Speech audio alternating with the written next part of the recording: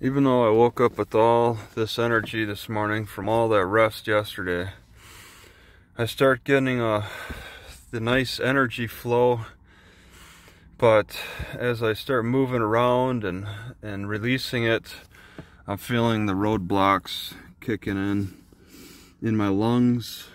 I'm not really struggling to breathe. I do feel a little tightness still that's just re-emerged in the lower right rib cage. This is from the toluene for sure.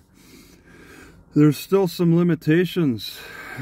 I feel like if I push myself physically, that I'll get like nauseous. I'll get dizzy and possibly pass out. There's a roadblock right now still that I just have to flush out.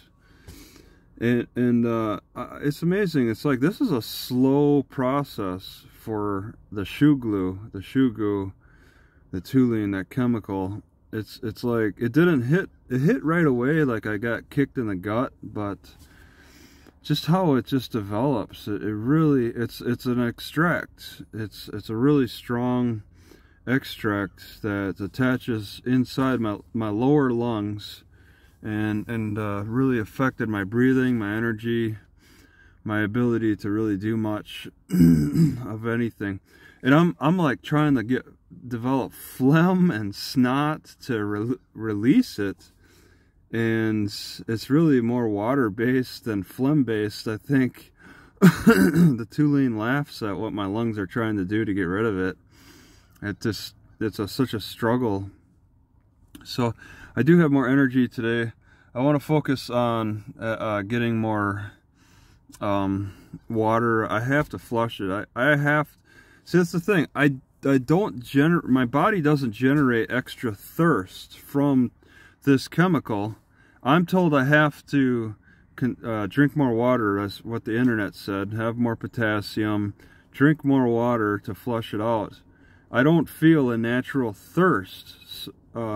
So the second day suffering, I didn't really drink a lot of water, because I just didn't. I was waiting for the natural thirst to kick in, and it doesn't. You have to force water down your throat. That's like really important.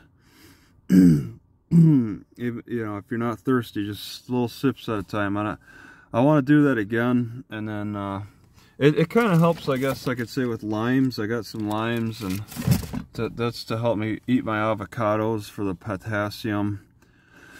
But there's a lot of forceful reaction that you got to do that you don't normally do, that you don't have a natural